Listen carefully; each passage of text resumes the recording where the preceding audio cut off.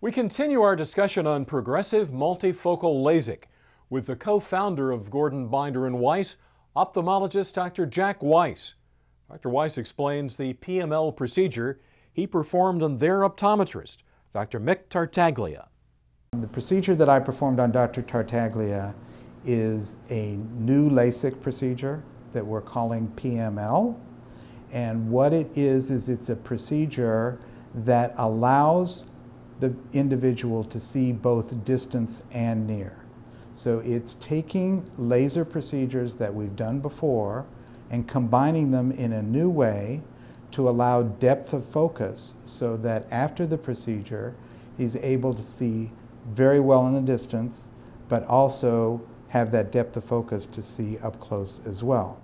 I have been wearing bifocals for many years, and it got to the point where I couldn't read virtually anything without glasses. I could still see well at distance, but I started finding myself, even for driving, wearing my glasses, even for watching TV, wearing my glasses. And of course, part of my job is talking with the doctors, the optometrists, and the physicians who refer patients to us for LASIK surgery.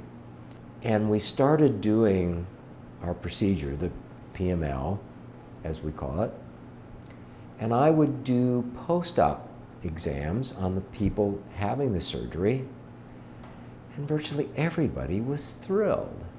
They would come in one day after they had surgery and they were reading a newspaper. And then I would see them 2 weeks and then even a month or 2 months later, and they would walk in with the biggest grins on their faces.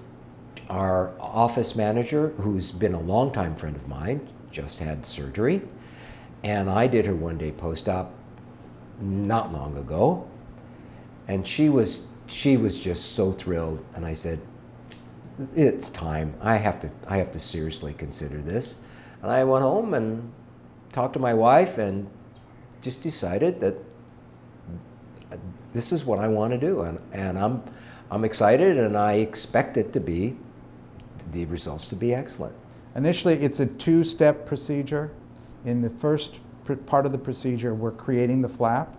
So what we do is put a small suction ring on the eye, and it holds the eye still and allows a laser that is preset by me with a computer with a precise depth and size of a flap.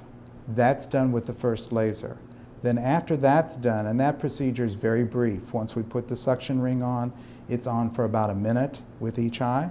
Then we take and move the patient into a second room, which has the excimer laser. The excimer laser is the laser that actually puts in the prescription and the treatment for the patient.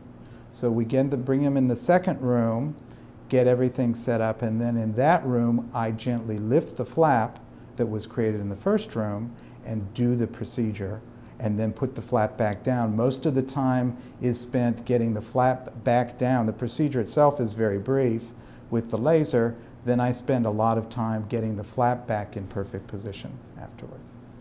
But it was very non-traumatic. That I thought it might be more bothersome. I thought I would be a little harder to get around, but I got up, and of course one of the techs had her arm. I mean, she said, I'll make sure you do okay. I expected it to be easy, but it was actually easier than I thought. What was interesting to me is that at the end of the surgery, we have eye shields that are taped onto your eye. They're clear plastic, but they're still curved plastic and non-optical quality. And of course, then there's tape across. But when I got up and stood up in front of the group there that was watching the surgery, somebody put something in front of me, and I was able to read a label, I think it was. I was impressed. I was impressed with that.